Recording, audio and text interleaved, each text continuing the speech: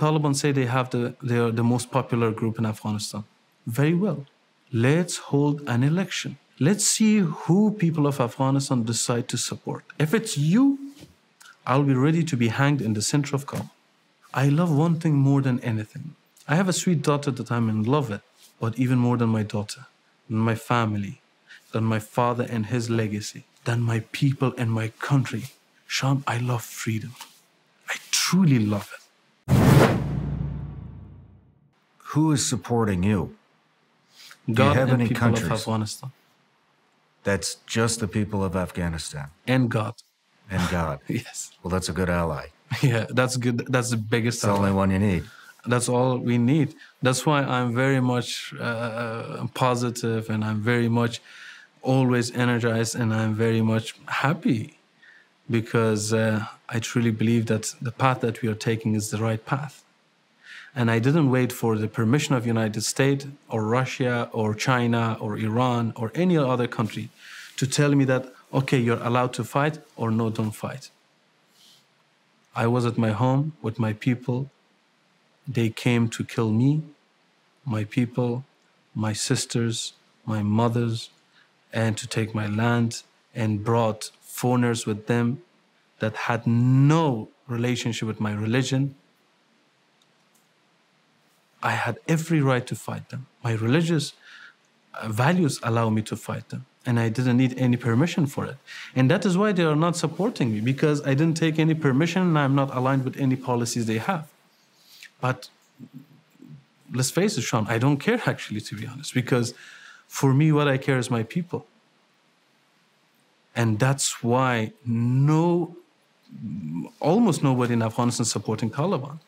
If truly they support Taliban, this is one of the main discussions that we have in the past 2 years, 3 years. Okay, Taliban say they are the most popular group in Afghanistan. Very well. Let's hold an election. Let's see who people of Afghanistan decide to support. If it's you, I'll be ready to be hanged in the center of Kabul. I'll be ready to be just a teacher in Kabul. I'll be ready to live on, I don't know, some island to be in exile. Anything you say. If you truly feel that you have the popular vote, allow people to decide. Because one thing I believe, I love one thing more than anything. I have a sweet daughter that I'm in love with, but even more than my daughter, than my family, than my father and his legacy, than my people and my country. Shawn, I love freedom. I truly love it. Me too. It's the best and biggest gift of God to every human being. It's their freedom, right? So if the Taliban truly say they should give freedom back to people, and that freedom can be defined, the people must decide what they want for their future. I'm not saying for the Taliban to allow me to rule. I'm just saying let's people decide. And probably I won't even run for an election, because there are very far better capable men and women to be able to run the country. But all I'm saying is that freedom is worth dying for, and that freedom is something no one is allowed to take from another human being. Right now, the Taliban have taken the freedom from 40 million Afghans, including myself.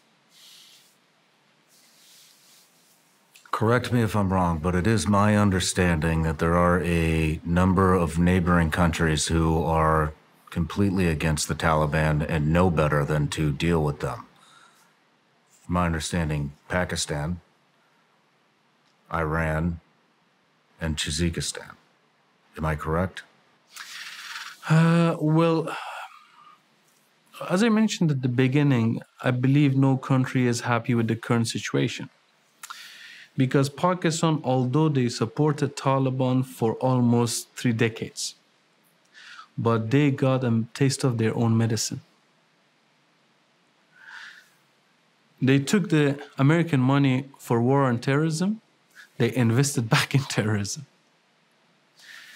The terrorism activity in Pakistan increased, according to their own data, 500%, as I mentioned before. So they realized this was not what we wanted. They thought they could keep the control of the Taliban. You cannot control fire. Iran, after the collapse of Afghanistan government, they realized that the immigrants who were in Iran, which was about 2 million, increased to 6 million people. Iran is already having a very difficult time economically. So that was another 6 million on top of their own population, which needed to be fed, protected, supported, educated, and blah, blah. And the threats in terms of security and stuff, which was being opposing itself on Iran from Afghanistan. Tajikistan, same thing. So, and I believe the current situation is not in favor of any country. However, except Tajikistan, which is standing with the people of Afghanistan based on one demand, exactly what I just told you: election. People to be able to decide. The other countries, they are not being very clear. Not Pakistan, not Iran. Their policy is not only clear in terms of a legitimate government in Afghanistan, but actually very vague. And engaging with Taliban, giving, for example, Iran gave Afghanistan embassy to the Taliban, Afghanistan consulate to the Taliban. And Pakistan was one of the first countries which gave Afghanistan embassy to Taliban. Russians gave Afghanistan embassy to the Taliban. So therefore, this is very unfortunate that such countries are having such ties with the Taliban and not realizing that such policies, it only emboldens Taliban, and doesn't matter how much you bribe Taliban or give them something to appease to Taliban. Such mentality, it just wants to spread. And without a legitimate government in Afghanistan, all those issues they have in their head, it cannot be solved. Has the U.S.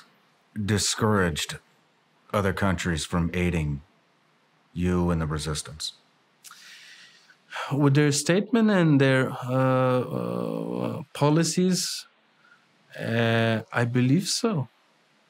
And maybe not directly, but their policies is indicating that they do not want any insurgency or any freedom fighting to happen against the Taliban. Probably that is one of the things they promised to the Taliban, that after our withdrawal, we were not going to support any opposition and we won't allow anyone to support your opposition. Probably it's one of those hidden parts of the Doha deal. No matter where you're watching Shawn Ryan Show from, if you get anything out of this, please like, comment, subscribe, and most importantly, share this everywhere you possibly can. And if you're feeling extra generous, please leave us a review on Apple and Spotify podcasts.